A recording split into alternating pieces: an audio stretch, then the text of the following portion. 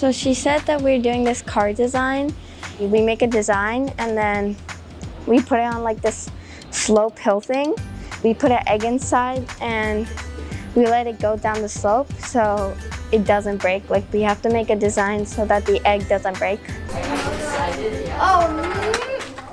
Oh, okay, get this. Oh. Should I pour it out? So we were thinking like a sled and we put cotton things inside and then it was kind of not moving on the slope, so we put these stuff. But then as the slope got steeper, it kind of like made it faster and it made it like topple over. So we put bubble wrap so that it goes smoother and like slower so that egg doesn't break.